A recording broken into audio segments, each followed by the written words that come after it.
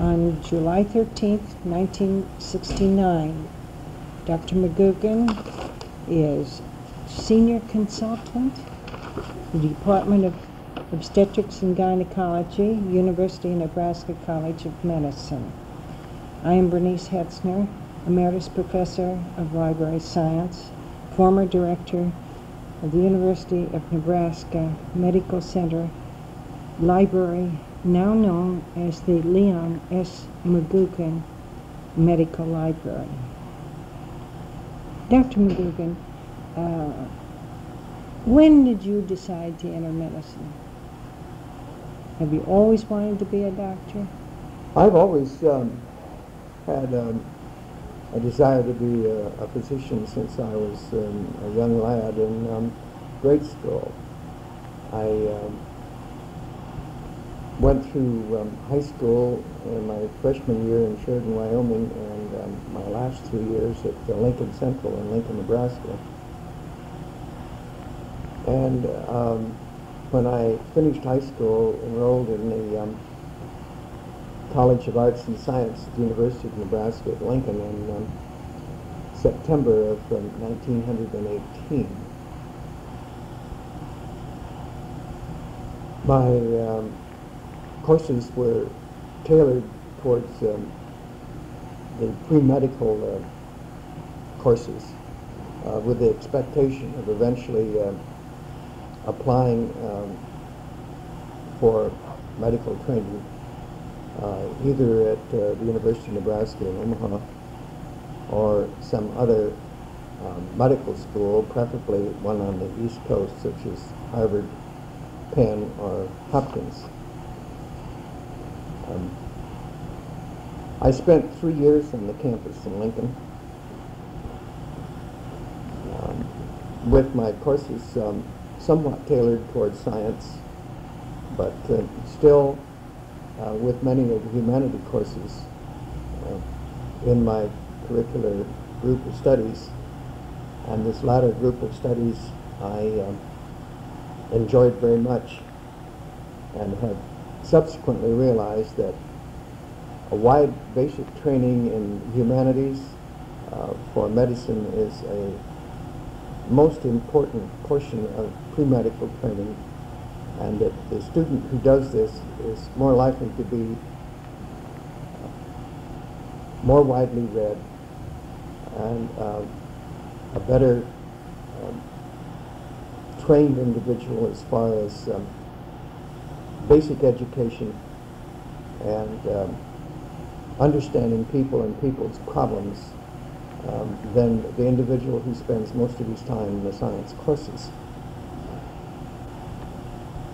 This particular facet of pre-medical education seems to have been abandoned in subsequent years, and it is only in the last 3 or 4 years that I have noted articles in current literature in medical education that there is a re-emphasis again on the humanities and basic training in the non-science group of college requirements. During my last 2 years in studies at the Lincoln campus, my family had some financial reverses. This would be your second and third year at the university, yes. I decided, because of financial situation, that it would be more proper to enroll, if possible, at the University of Nebraska College of Medicine in Omaha. An application was made for that particular medical school. I was accepted by the then Dean, Dr. Irving Cutter. Yes. And incidentally, I have recently given Mrs. Hetzner a copy of that letter, of the original of that letter of acceptance. My family had reached an agreement with me that if at the end of my 2 years at, first 2 years at Omaha, that if I were successful in finishing those 2 years and had the basic requirements and financial situation was such that it could be arranged, that I would express my former desire of going east to school by making application to one of the eastern schools and possibly being enrolled, period. I did apply at several schools and was accepted at the University of Pennsylvania and entered the junior year there in fall of 1923.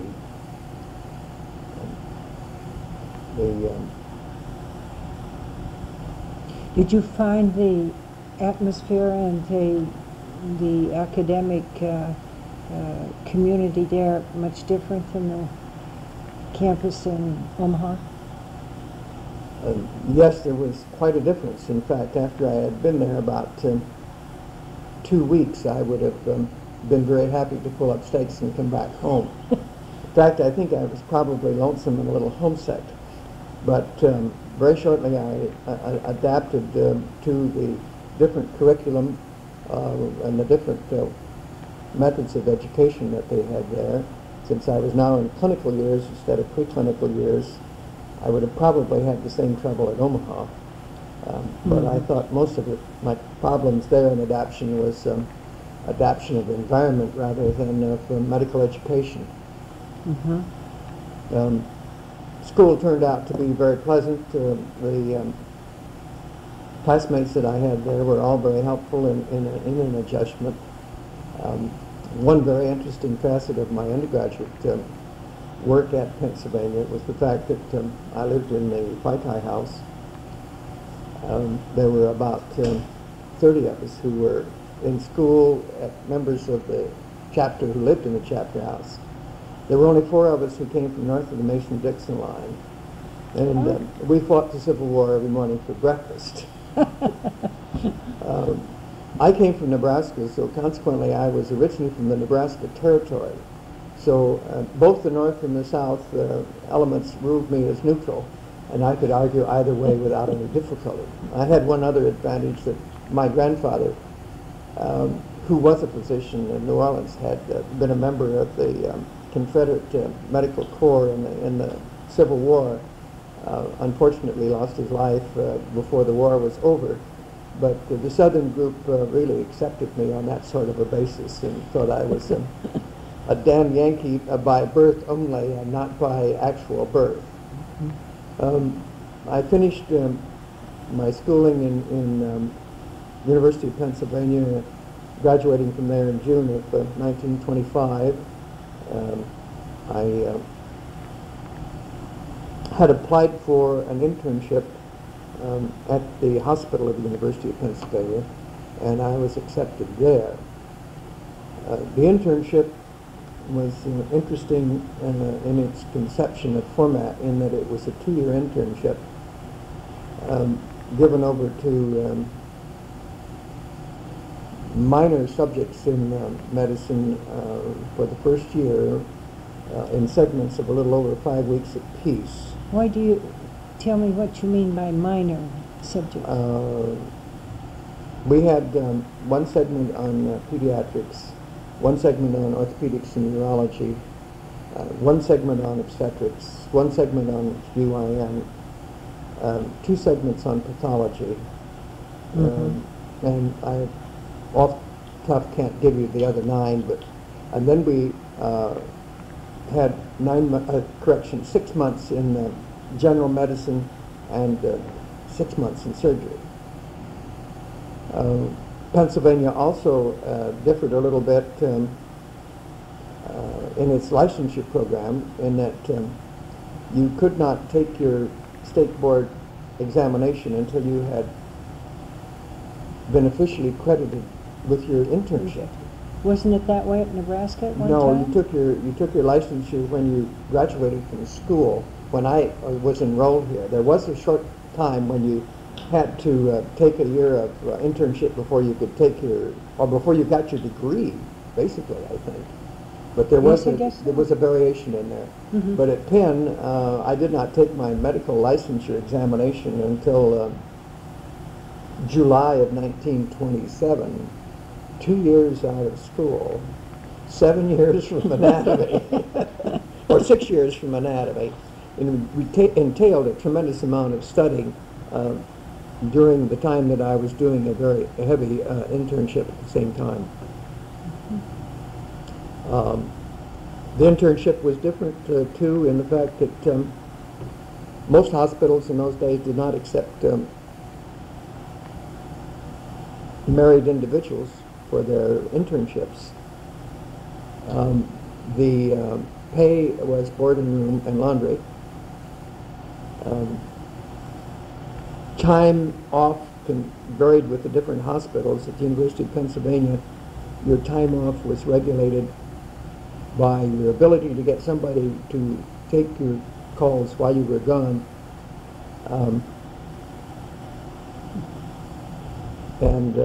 That meant that your work had to be completed before you could get off. Nobody Yes. would Yeah. take your calls until your work was all done, and then they knew they were coming on a clear service. Mhm. So that So many of us went a week or 10 days at a time without ever getting out of the hospital, except maybe to go to the corner to get a newspaper or an ice cream cone, or do an errand of getting mail or something that way.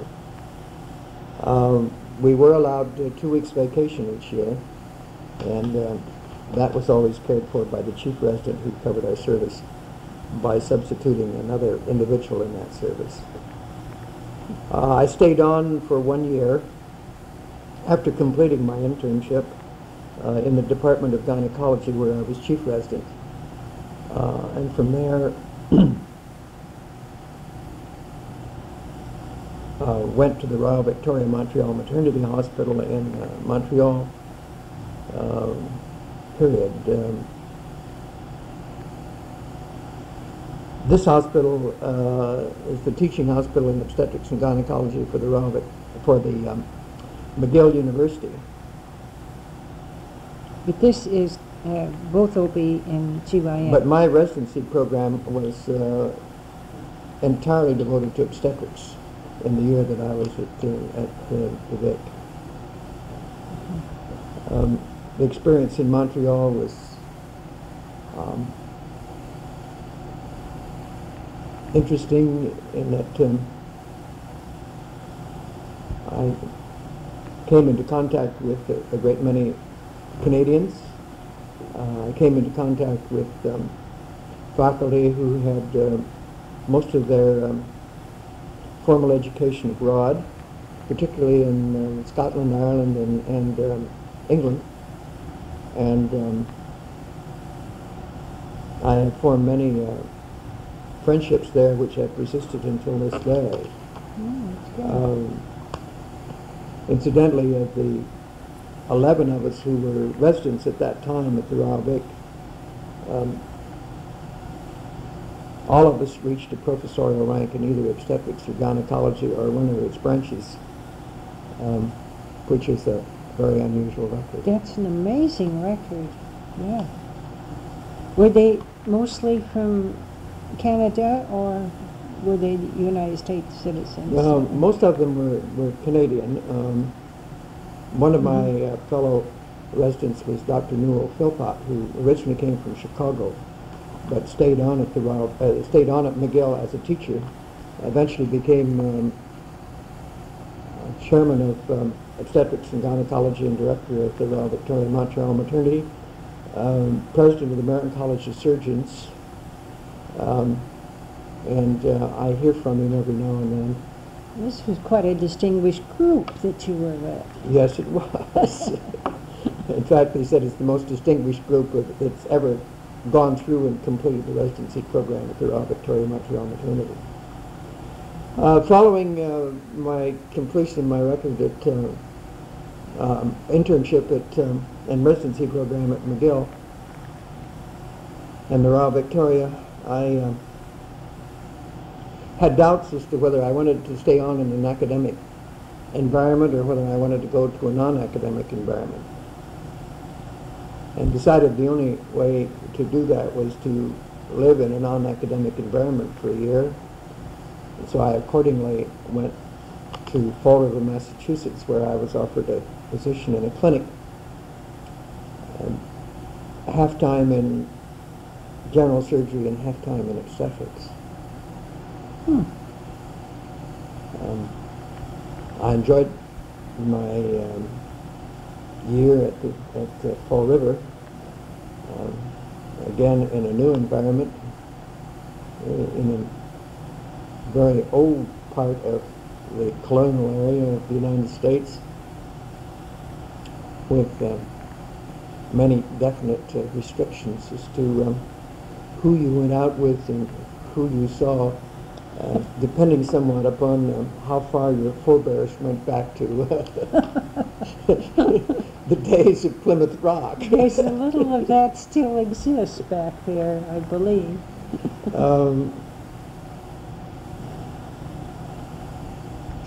I used to go up from Fall River to Boston, to the Boston Lying In every week or so on Thursday afternoons, and spend some time at the Boston Lying In with Dr. Frederick Irving, who at that time was professor and chairman of the department at Harvard.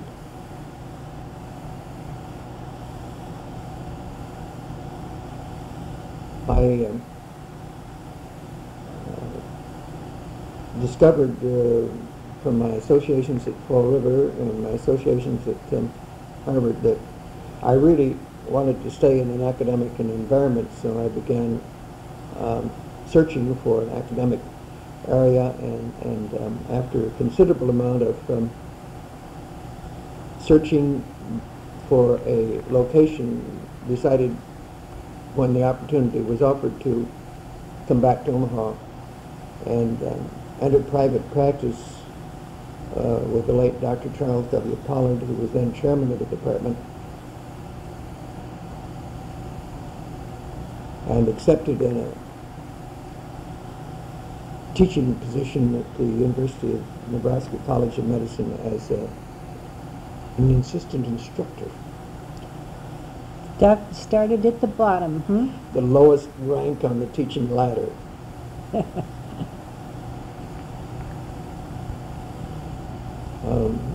As far as the campus was concerned, when I came back, Now this would be when, 1920? this was December of 1930. 1930. Mhm. And how do you find things here then? The weather was as I had remembered it when I was in school. The campus at that time was winterized.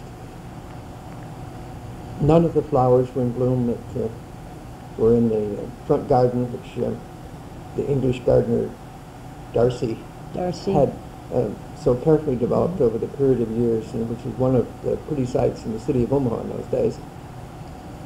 And the campus itself consisted of the north building and the south building, Conkling Hall,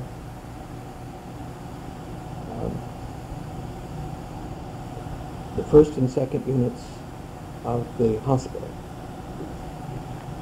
as well as the heating plant, Darcy's greenhouse, and one or two other small area buildings. Back of the hospital was the remnants of the track where some of the boys used to keep into practice with running.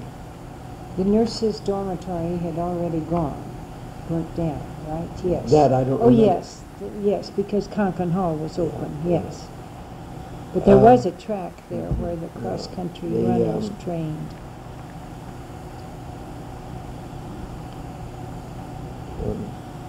Hospital capacity then was small. I don't remember the exact bed capacity at that time. The administration offices were on the first floor. The Residents lived on the fifth, the house officers lived on the fifth floor. Were they- Surgery consisted of 2 operating rooms and an amphitheater In Unit 1? in Unit 1. Mm-hmm. And the library was in Unit 2, where it stayed until 1960. 70. 1970. 1970. I was going to say 69, but 70 is right. And even in those days, it was a little crowded. Well, I don't believe they had the mezzanine floor yet then. I They just had one level of stacks. don't remember. Were they having trouble equipping the second unit of the hospital and paying for staff? I don't remember all of those particular details, Mrs. Hetzner. The second unit, the top floor, the north end was a private psychiatric wing. The top unit on the south end was a student laboratory for clinical clerks. Oh, yes, it was that way when I came. And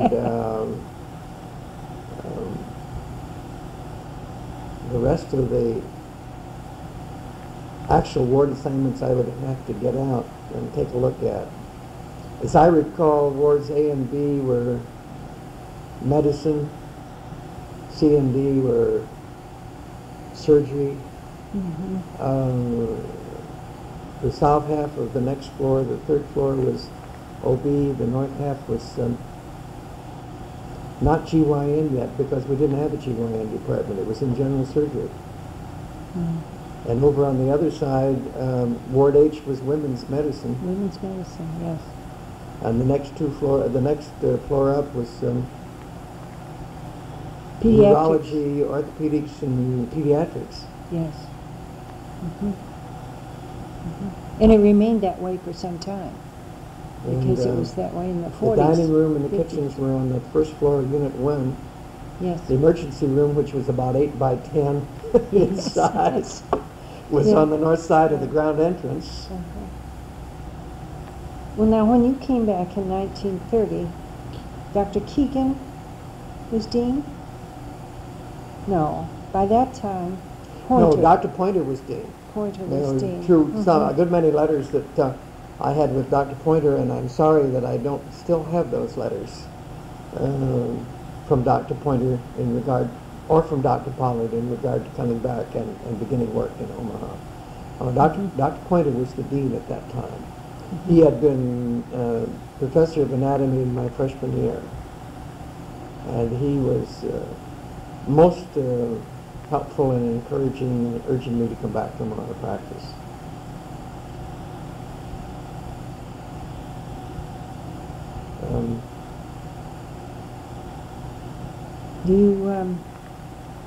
Would you care to comment about the other deans that you've served with? How did you, Pointer was one personality, and he was followed by Luth, who was a different personality. Dr. Harold Luth was appointed, I think, after Dr. Pointer, if I'm not mistaken. Yes. He came from Illinois. Was not very well liked or received by a great many people on the campus. They thought he was a little too aloof and not sympathetic with either student or faculty or patient problems. Mm-hmm. The next dean was Barry Tillman. oh. Well, I'll have to say that We had didn't we have an acting dean, Reuben Saxon? that part I don't remember. We might have. But before Dr. Luth retired or left Omaha, we had a very urgent problem in the Department of Obstetrics and Gynecology. The chairman of the department was relieved of his duties as chairman. Yes. and stayed on as professor for a while. And I think I've given an account of this in the history of the department. But at this particular time, when I was approached as to being acting chairman of the department, both Dr. Luth and Dr. Gunderson, who was chancellor at Lincoln at that time, were very helpful, very warm, and very encouraging in asking me to step into the vacancy at that time. My respect for Dr. Luth and my liking of him increased during that particular controversy, as he did seem to take a side and eventually sided with the faculty rather than the individual. Even though the individual was from the same hometown. Well, right? that doesn't. Yes, he was also from the same hometown. Yeah. Mm-hmm. Perry Tillman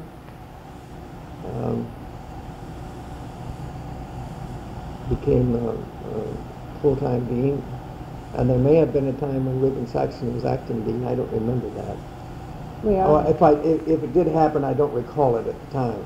we, as I recall, and we of course can check the records, is that Perry Tolman was in the Air Force at the time Dr. Luth left, and in that interim between the time that Dean Luth left and before Perry Tolman was discharged from the Air Force, we had Reuben Saxon.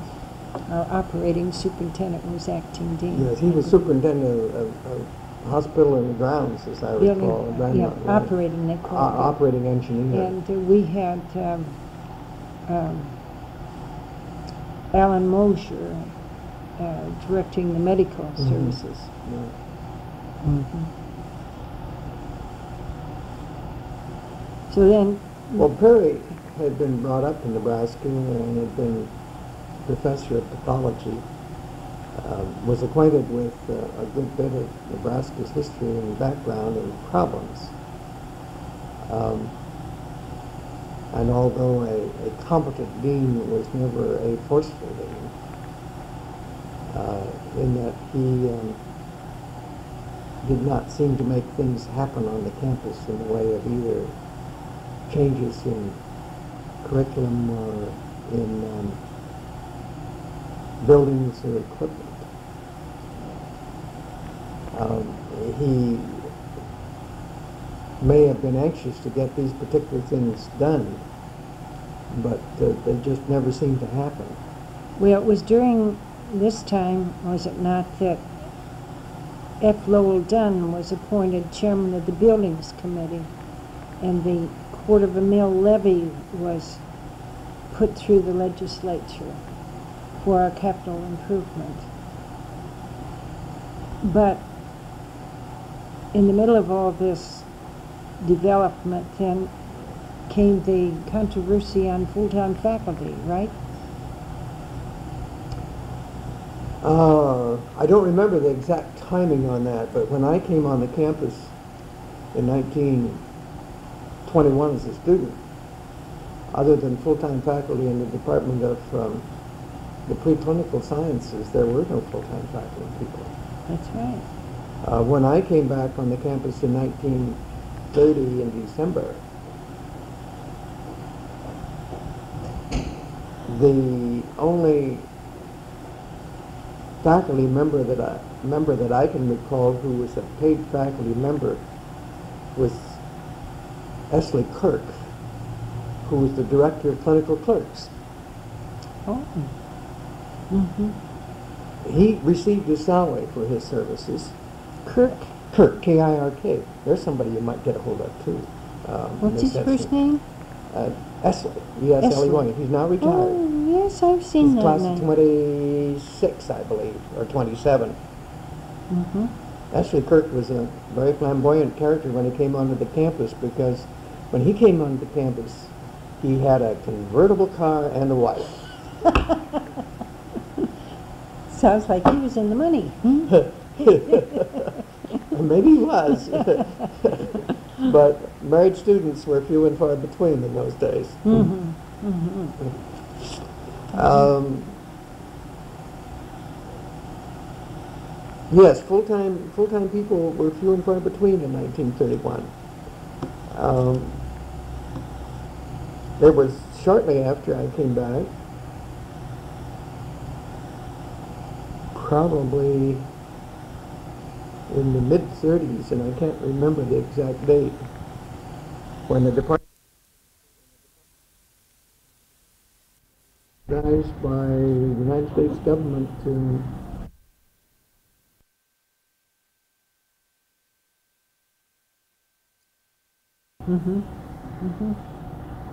what's his name? Willis Brown? Brown, yeah. Dr. Willis Brown.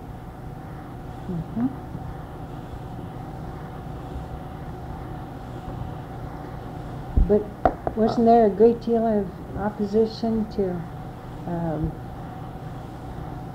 full-time clinical faculty, and also opposition towards taking the federal money? I don't recall any particular great opposition. I think there was some opposition in the Department of OB when Dr. Brown came in, because unfortunately his curriculum had not been outlined for him. Job description had not been written. The then chairman of the department said, "Here's an office, here's a chair, here's the medical school, go to work."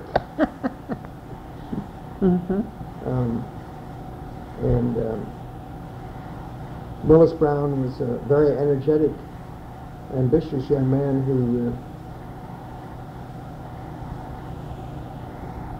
tried to fill a lot of shoes and ran into some problems, some of which were as great as the ones which occurred with subsequent appointment. But he did have some problems with the part-time staff.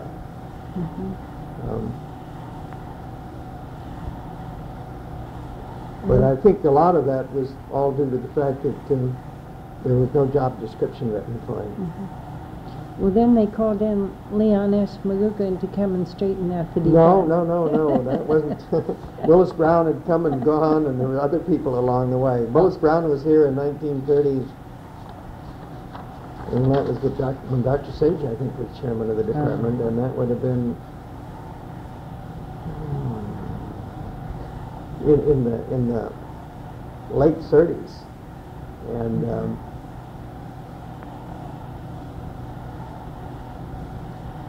it was after Dr. Sage's retirement as chairman of the department that we ran into the difficulties with the full-time individual who was also chairman of the department, and that would have been in 50-51. Yes. So You're referring to there was quite a hiatus in there. Dr. Odell. Dr. Lester Odell.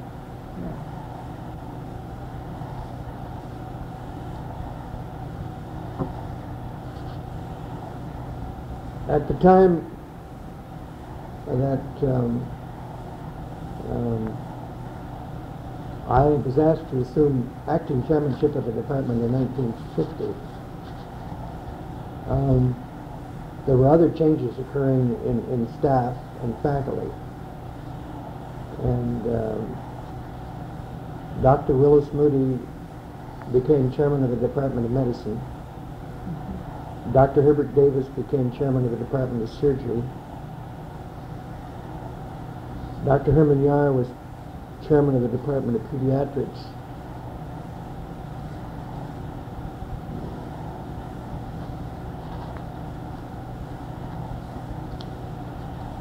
We all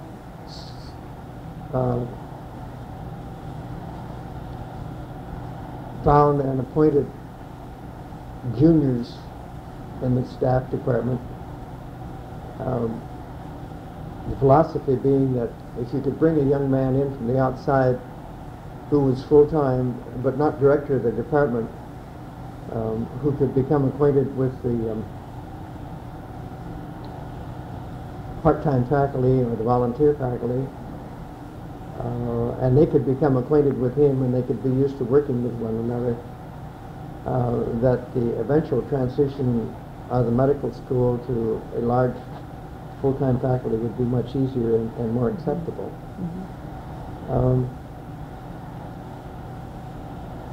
All of us relinquished the chairmanships of our department in the spring of '56.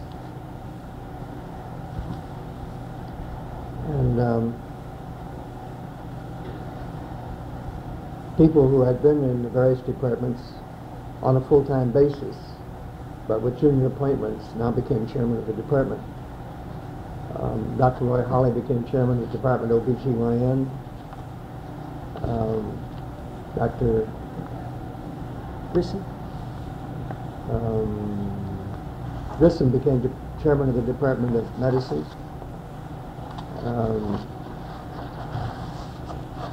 Dr. Gibbs? Dr. Gibbs became chairman of the Department of Pediatrics, and Jim Musselman became chairman of surgery. Yeah. At the time that,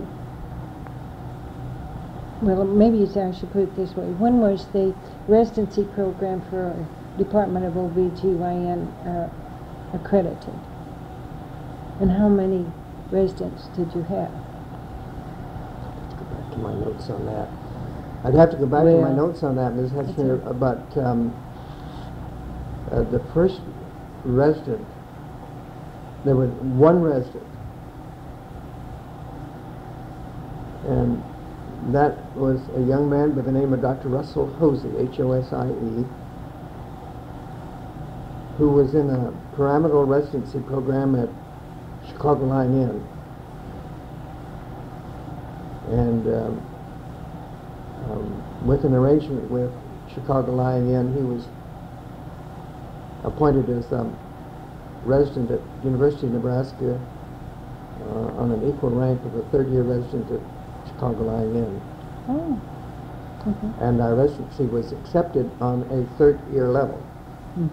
And that was during the time that Dr. Earl Sage was chairman of the department, and would probably have been in 1937, 38, 39, along in there someplace. I can look it up. I can't, but I'm sure it was before the conflagration of World War II. The following year, we accepted a resident from Washington University in St. Louis, Dr. Herman Gardner.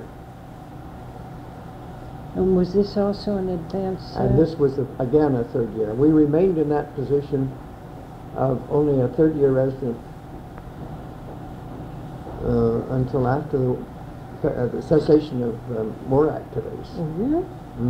That would be about 1946? 1946. And with that, then, we established a 3-year program.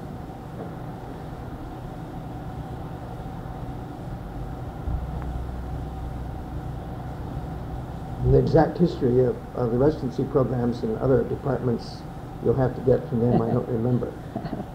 Try and get that from Herbert Davis and some people like that. Well, then I think the next big stir on the campus was when they decided that we needed to expand the capital improvement program, and there was some discussion: do we go east, do we go west, do we go north with the campus? And from looking at some of our scrapbooks, there was quite a bit of discussion on that, and a group of volunteer faculty that approved such a move, and others thought that the University Hospital was big enough the way it was. I remember when I was on the campus in the 30s and 40s that the university had acquired from time to time property on the north side of Dewey Avenue, between the railroad tracks on the west and 42nd Street on the east. Mm-hmm. I remember that particularly because there used to be a couple of lots down west of 44th Street on Dewey that the Fikes looked at to purchase to build a fraternity house, and discovered that they were being looked at by the university, and we thought there was no sense in buying them at that time, so we did not go into that. The school did own some property, however, which was eventually leased to the Lutheran Hospital. Yes. And they had a 5-year lease, at the end of which time they were supposed either to renew it or release it. During the 5 years that the Lutherans had a lease on this property, they had talked rather vigorously about putting up a private hospital. And when it came within 6 or 8 months of renewing the lease, there was a good bit of pressure put on the Lutheran board by people not on the board to not renew the lease. Some of these were medical people, some of them were not. Some of the medical people said that if you build a private hospital across the street from the university, it's not going to be long until, with full-time staff, your staff will be taken over by the full-time people at the university. You will no longer have an independent hospital, but you will have a university-oriented hospital. Mm-hmm. This argument was so well presented to the Lutheran board that they did not renew the lease, which was immediately picked up by the Clarkson Hospital. Yeah. But I knew that Lutheran had one time had designs, but I didn't know why they gave it up. Well, they gave it up. They gave it up on the basis that they would be overwhelmed eventually by university full-time faculty, who would gradually invade their hospital with private patients and eventually become directors of various departments, and they would no longer be basically an independent institution. They would be ruled and regulated by the rules and regulations of the Board of Regents. Indirectly, of course, but still ruled that way. Yeah. And that has, even after Clarkson built his hospital and began functioning as an independent hospital, that thought has reared its quote and unquote ugly head several times. Would you care to comment as to whether or not that is why Children's Hospital has made the decision to leave the campus? Oh, I'm not familiar with all of the political problems that have arisen at Children's Hospital. When the Doorley family and the Omaha World Herald promoted the idea of a children's hospital, it was promoted on the idea that it would be a teaching hospital for both schools of medicine in the city, both Creighton and Nebraska. The location of that hospital in a neutral piece of ground was one of the points that Creighton insisted upon. When, however, the board at Children's leased the land from the university to build on their present quarters, the Creighton School of Medicine withdrew its support because their idea was that leasing the land from the university, locating the hospital so close to the University of Nebraska College of Medicine would give a children's hospital that was dominated by the University of Nebraska, with only a very minor role being played by an off-campus group such as Creighton. That was one of the early controversies. Another controversy that happened at Children's that affected its program for a long time was the fact that in its original organization, children's staff was to be limited, children's active staff was to be limited to people who were pediatricians or specialists boarded in their respective specialties. This immediately antagonized all of the private general practitioners who now found that they could not admit a child to Children's Hospital under their name. It would have to be admitted under the name of a full-time closed hospital staff membership, and they would no longer have control of medical care of that particular patient. The census of Children's, therefore, was low until they revised that particular hospital admission policy and let general practitioners become active members and remain in control of their patients.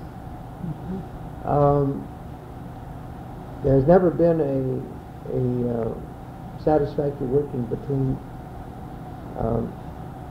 the Department of Pediatrics at the university, as I see it, even though Dr. Yar tried desperately to do so, and Children's Hospital, because again, I feel that the Children's Board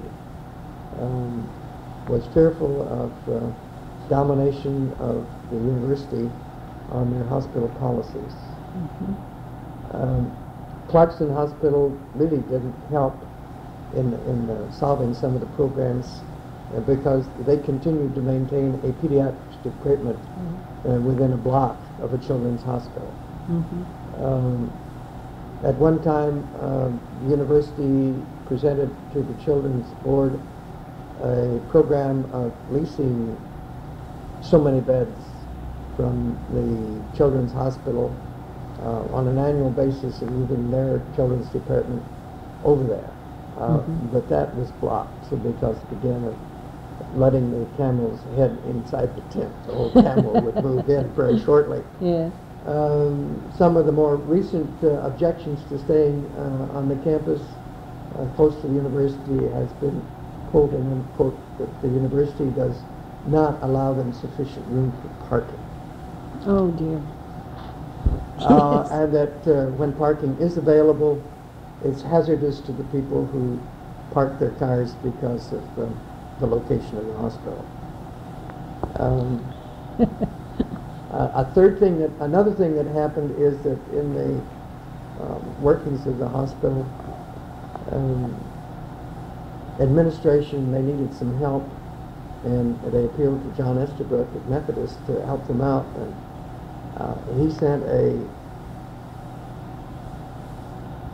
one of his staff to help administer some of the hospital problems, and shortly after that, the Department of Radiology and the Department of Pathology at Methodist took over the respective departments of Children's.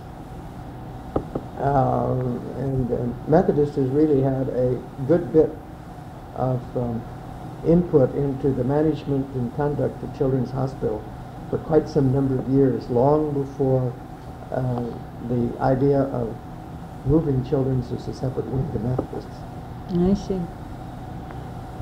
So your analogy about the camel really does work. Yeah, it did work in this particular instance, yes. Yeah, only it was a different camel this time. It was a different camel, came under a different guise. They invited the camel in this time.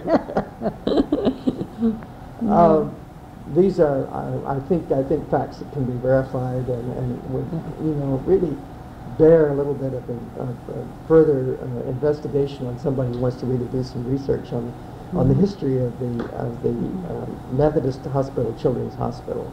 I think it would be very interesting, and I am sure that John Estabrook and Jerry Schenken, or even Rudy Schenken, can give you lots of the political, medical program changes that have been going on for the two institutions over a long period of time. Well, I will explore that when I talk to Dr. Schenken. I tried to get He may deny all. I can't say that I didn't say that because you got it on tape. Well, I asked Dr. Hunt the same question, and we'll see how all the versions come out. So. Well, I think probably Dr. Ralph Moore would know really Yes. more about that than Dr. Hunt would. Well, that's what Dr. Hunt said, that, So you Dr. know, it Moore has was not in the been- diagnostic end, and Dr. Hunt was in the therapeutic end, and the two really didn't see eye to eye to one another as far as managing a chairmanship of a department. And there would be very little therapeutics at Children's compared to what there would be in Yes. the way of diagnostic work. Well, now you've been in, go ahead. As far as the rest of the campus expansion controversy was concerned, there was a lot of opposition by landowners to expansion of the campus east, but a lot of that has disappeared as the University Board of Regents has supplied money to buy land to the east of us. Of course, I think one of the fortunate things that happened, in one way for the university, but unfortunate as far as the institution concerned, was the eventual closing of the convent and the placing of the House of the Good Shepherd for sale, and eventually the university acquiring that piece of property, which gives them a considerable amount of land for expansion to the east in the future. Because basically they can't expand much further to the north because of Dodge Street. They could jump the tracks, I suppose, and expand west of the Missouri Pacific. South, they've got the Missouri Pacific and Leavenworth. Yes. So basically their expansion, easiest expansion, is by going to the east. And I think at the present time they may have enough land available now for expansion in the foreseeable future, particularly if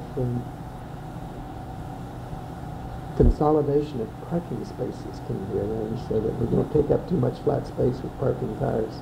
Maybe the OPEC nations will take care of that. They may take care of that, or there may be some new things that will happen that will allow us to do vertical instead of longitudinal parking of cars at a much less expensive building cost than they are at the present time. Or if student and staff housing in the area became more desirable. And of course, the big impetus to expansion came with the appointment of Dr. Whitson Yes. to the chancellorship. And the history of Dr. Whitson is an interesting one too, because he came in as a director of the Nebraska Psychiatric Institute, and was a very effective and progressive director down there. While he was director there, Dr. Richard Young was chairman of the Department of Neurology and Psychiatry at the university. And then Dr. Young had to resign because of his development of a severe Parkinsonian syndrome, which left the chair of neuropsychiatry empty. I don't know whether I should tell you this or not. Go ahead. The search committee interviewed a good many people and made a recommendation that Dr. Robert Wigton, be appointed as director. Be appointed as chairman of the Department of Psychiatry and Neurology. I think this is right.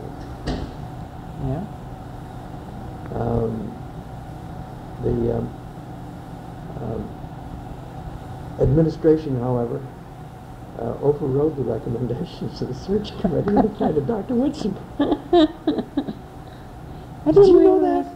No, but I didn't realize they had search committees back in those days. Well, it was a committee that was appointed like a search committee. Now, I'm From not the too sure. executive faculty, probably. Now, that may have been director of the Psychiatric Institute. I'm not sure. It was either the chairmanship of the Psychiatric Institute, one of the two. Well, But I think it was chairmanship of the department. well, we can check on the dates of Yeah. the death of Dr. Richard Young. But I know that the The two of them were in very strong competition for an appointment, and that people had interviewed both Dr. Wigton and Dr. Whitson, and most of the people were in favor of Dr. Wigton, but the Whitson people won out. Well, when he first came here, the psychiatric unit was over in Douglas County Hospital, right? Probably. And yes, and he was instrumental in designing this building on the campus here and getting support from various sources, locally, federally, and so forth. And when I talked to George Round, he told me that he was in on the negotiations to put together that package that made that building, and the operation, the subsequent operation of NPI. Very interesting story, apparently. Well, there's an interesting story there, and then I'm recalling memories of things that I haven't thought about for a long time, and accuracy may be a little bit foggy, but I do know that there was a controversy between the appointment of the two, and that the administration overruled the recommendation. When I talk to Whitson, I'll see if I can find out. But he probably won't tell me either. No. We were talking about the campus expansion and Dr. Whitson's part in this. Dr. Whitson seemed to be, didn't seem to be, but Dr. Whitson is an individual who is an expert on being able to envision future growth in medical schools, particularly at Nebraska, and to be able to take that vision and put it into blueprints and find the money with which to transfer the blueprints into actual buildings, and in the vast majority of cases find the money to maintain the building after it's once been built. Probably there has never been a period of expansion of medical facilities in the University of Nebraska Medical School that equals what was accomplished during the time that he was chancellor and dean of the medical school and eventually chancellor. Certainly the development of the Whitson Hall, the library, the Epley Institute, the second edition of the Epley Institute, the acquirement of the land across the street, the building of, or at least the initiation of the building of School of Pharmacy, The College of Nursing. and the College of Nursing, either had their initiation in or consummation of during his service. And the development of the Myers The development Children's Center? Well, I'm not sure exactly when that occurred, but I think that was in part of the Whitson regime. The Myers Institute, the large school for handicapped children, the moving of the Hattie B. Monroe home onto the campus, and the development of a children's center that really was unique in the United States. And I'm sorry to see children's leave. I'm sorry to see that the services at Hattie B. Monroe are changed, but that whole institution was built on the basis of care of handicapped children with polio and heart disease, effects of acute rheumatic fever, and those two diseases are slowly disappearing, so that the need for care in that particular field is certainly lessened. And the newer things, of course, are the children that are handicapped by congenital or genetic factors. So that the Hattie B. Monroe Home has changed its character and its policy. The Meyer Institute and the Lord School are still serving a very large population. Rehabilitation